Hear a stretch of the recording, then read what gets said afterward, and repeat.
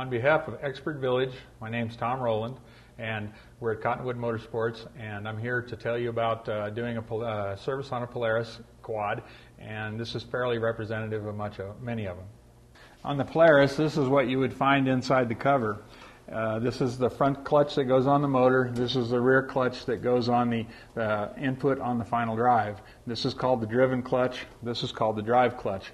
And on the Polaris, as the motor speeds up, this front clutch, the weights will counteract the spring, and they push together. And when they do, they push these pulleys. Everything's going to fall apart. They push these pulleys together, which makes the belt ride out farther, which raises the gear ratio. And when the motor slows down, it goes farther apart, and then that makes the belts go down in the pulleys, which makes the gear ratio lower for stronger pulling. And then conversely, when that front one goes up, this one goes apart, and that makes this pulley smaller in the back. And when the motor slows down and the speed slows down, then the front pulley goes smaller and this goes larger to take up the slack.